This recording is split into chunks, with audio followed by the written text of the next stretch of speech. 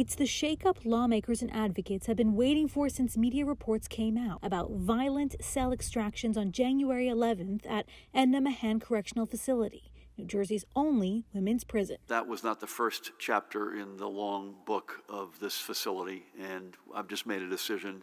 Enough. On Monday, Governor Phil Murphy announced his intention to shut down the prison after an independent report he commissioned was released.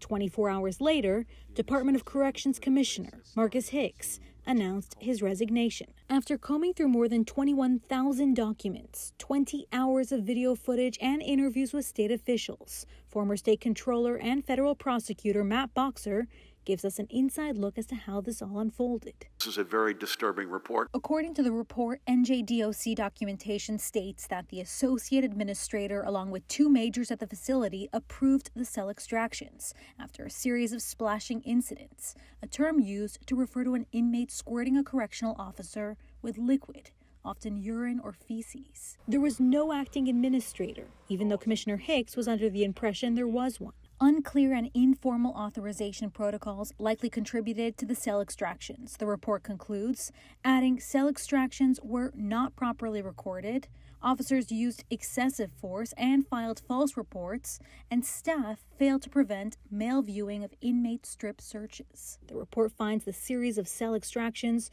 were so mishandled as to result in the injury of multiple inmates and the ultimate suspension of 34 EMCF supervisors and staff. Happiness, relief, a little sadness because it shouldn't have gotten this far. Former Edna Mahan inmate Tony Bolton has fought for years to get the facility shut down. I hope that it's not all talk. Are you fearful at all for the women inside for where they might be transferred to? I'm praying that it's not something worse. What I heard from many of the women was that they did not want the prison closed, that the campus was beautiful, that the potential for programming was extraordinary. Budget-wise, wouldn't it be cheaper to repair and replace? I don't know what closure has to do with culture. Get this facility at long last into our rearview mirror. Governor Murphy explains shutting down the prison will be a multi-year process that will require cooperation from the legislature, and in the interim,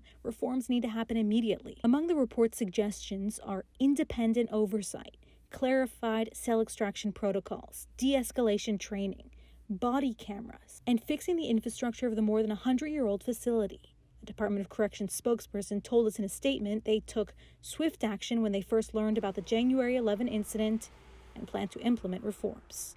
For NJ Spotlight News, I'm Leah Mishkin.